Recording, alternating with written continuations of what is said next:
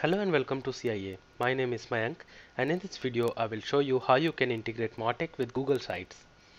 As you can see already I am in Google Sites, so I'm going to use one of the templates to create a demo page and then demonstrate how you can actually embed Mautic tracking script and any form that you want on your page.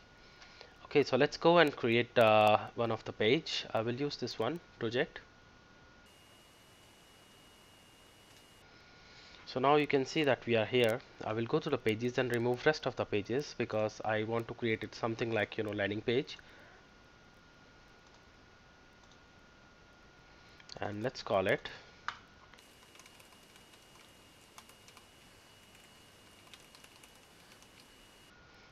okay. I will just remove everything else on the page and keep it very minimal for the demonstration only.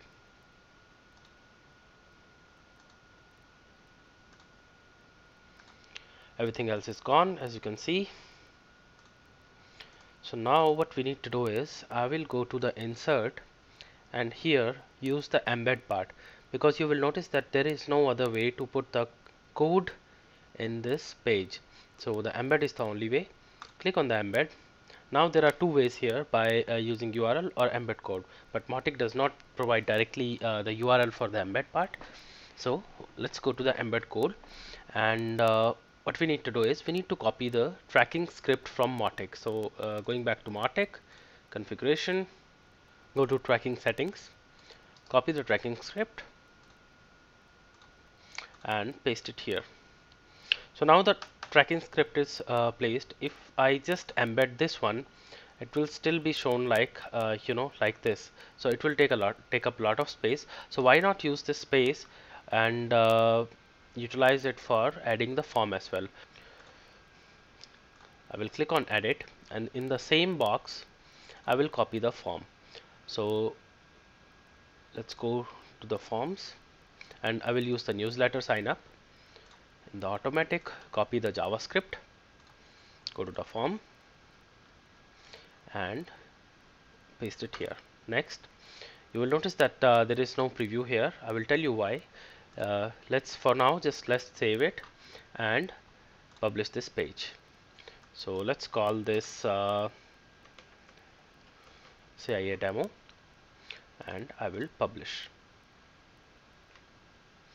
Okay, so let's copy the URL.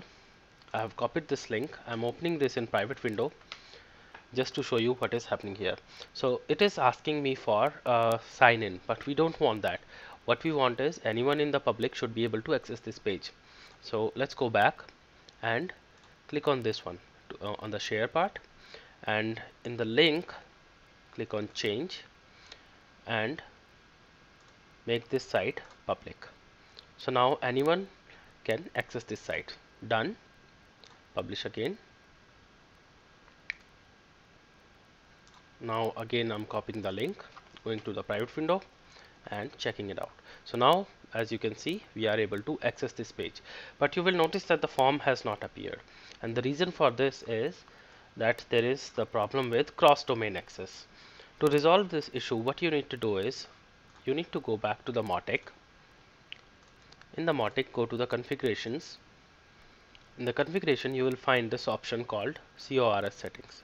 So here ideally what we do is, if there is a WordPress website or some other website, what we do is we place the URL of the site. So ideally what should have happened is we would place https://sites.google.com, but this does not work. Let me show you how.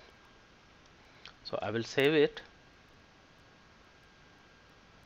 Okay, going to the same, and the form has still not appeared. If I go to the console, you will see the same problem is there. The reason for this is the system is actually trying to allow the request from sites.google.com. If I go here in the network tab and reload this page, so you will notice that the request has been made to mautic.mayanktiwari.in. But if I go in little bit more details, the originator of this request was not sites.google.com but some randomly generated URL which is being used by Google internally. So because these domains are not matching, the system will not allow the form to appear or the page view to be tracked. So the simple solution is you have to put this to restrict is equal to no, then save it. Let's go to the private window again and try to reload it. And now you will notice that the error is gone. Now you will notice that the form has still not appeared. So this sometimes happen with the Google site that it is restricting some of the scripts to load. So there is an alternative for this problem. What you can do is ideally it should happen that in sometimes the Google will allow this, but to overcome this problem what you can do is you can go to the form again, and instead of automatic you can do the manual copy. Just copy the script, go to the form,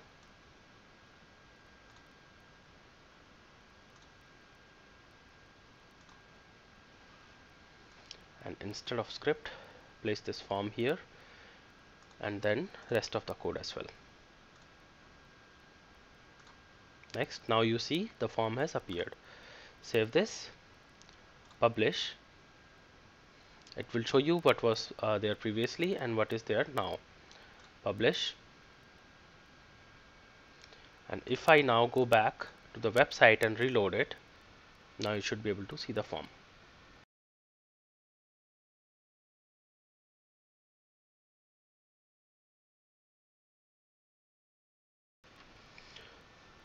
And submit the form. So form has been submitted.